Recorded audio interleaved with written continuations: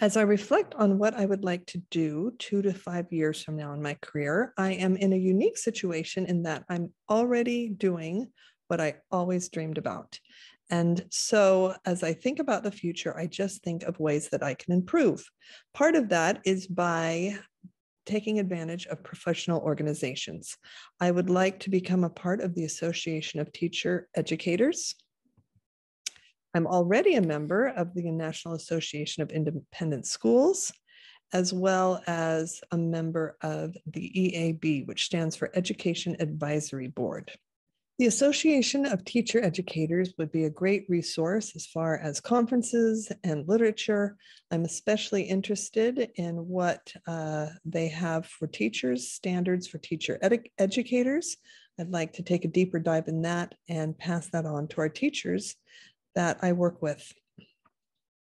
The other organization, NIAS, National Association of Independent Schools, I participate in their conferences, and I also look at their literature and a lot of their information. Most of it is a lot of teachers from independent schools and administrators from independent schools helping each other with ideas and advice. The EAB is an organization that our school belongs to, and as an administrator, I get their emails as well as their training where they study problems in education and come up with solutions and data and share that with us. They work with colleges as well as K through 12 schools, and they have a lot of helpful information that they offer and a lot of great support. And so I would like to further my membership with them by taking more advantage of what they have to offer. I also should take advantage of more educational journals, especially since I have access to the Purdue Library. The Teacher Educator has some great resources. Since my focus is in learning design and technology, I want to look at the Journal of Technology and Teacher Education. And as a member of NAIS, I already received their Independent School magazine, which I get quarterly. As I look ahead to career opportunities, as I said, I already have my dream job, but what I foresee doing is staying at Pinewood School where I work. And right now I'm the curriculum coordinator for K through 6. My counterpart, who is the curriculum coordinator for 7th through 12th grade, plans to retire within the next 5 years.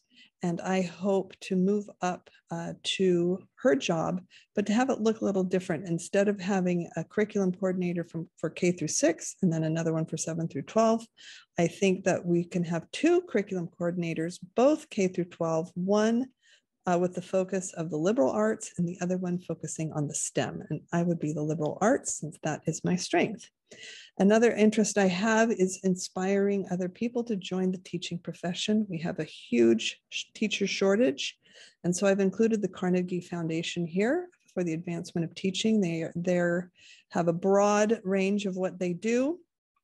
It was when I was in college at Brigham Young University that the president of the Carnegie Foundation came and spoke to us, and the whole topic of his talk was about being a teacher. And that was hugely inspiring for me and actually an influencer on why I became a teacher. And I hope to be able to do that for others through various outreach programs, either through them or something that I can find here locally through some of the colleges or other perhaps nonprofit organizations. So I'd like to look more into that.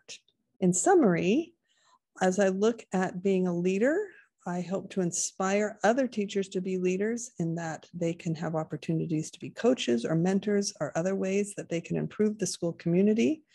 I also want to help them, as well as myself, increase our knowledge, either in our subject matters or in how to be better teachers through our methods and practices. Put those two together and you have a successful teacher and a successful learning community.